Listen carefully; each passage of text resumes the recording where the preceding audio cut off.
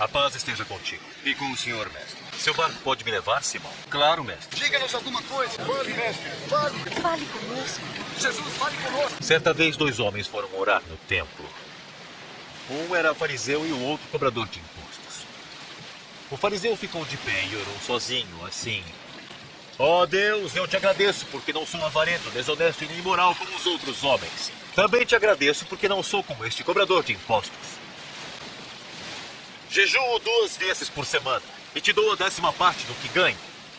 Mas o cobrador de impostos ficou de longe e nem levantava o rosto para o céu. Batia no próprio peito e dizia: Senhor, tem piedade de mim, sou um pecador. Afirmo a vocês, foi este homem e não o outro que voltou para casa de bem com Deus.